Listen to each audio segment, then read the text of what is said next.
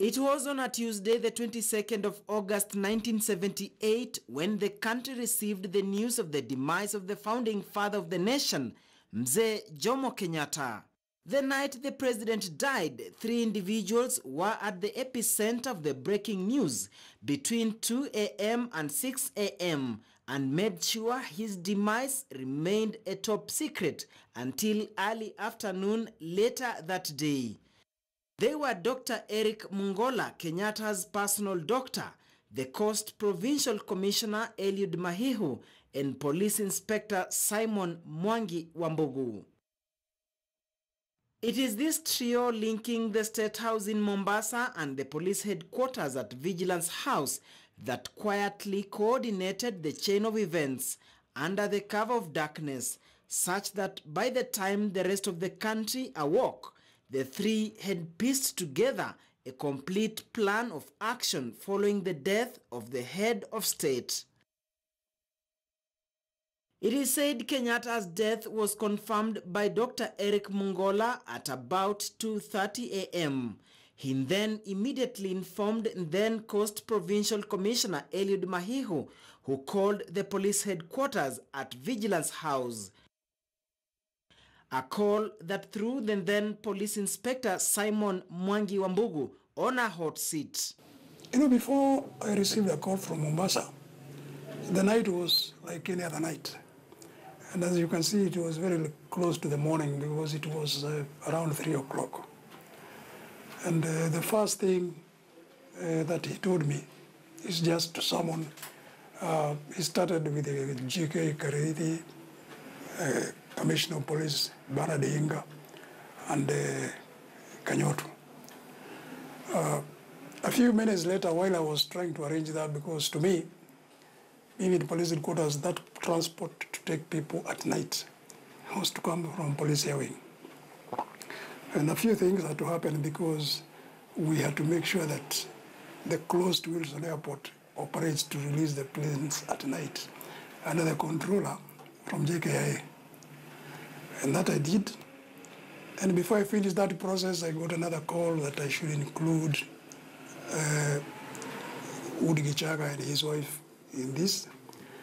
Then I started getting other calls once the planes were airborne. And you can see there are many people to be called because you have to call the duty pilot. When you get the second call and you think one plane may not be enough, you have to call the standby pilot. And while this was underway now, you get bombardment of many other calls giving you different instructions.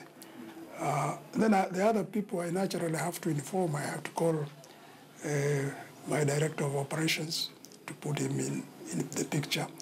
There were other people who also needed to be informed. One of them was State Officer B1, who had to go to the operations room that night to ensure smooth operations. After several calls and after summoning all the pilots to fly to Mombasa, we were almost sure that something was wrong, but nobody wanted to say Kenyatta is dead because we didn't know how Kenya looks without Kenyatta. And we managed it until about 6 o'clock.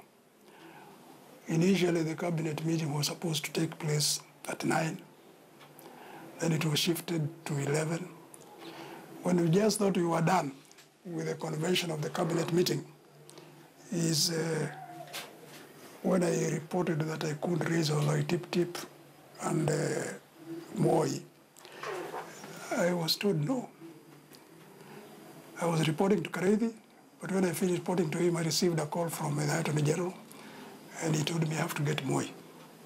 And now the hard part had started. Why did it have to be Wambugu running the show and not other senior officers? Duty officer police headquarters is the nerve center, particularly at night when the rest of the country is asleep.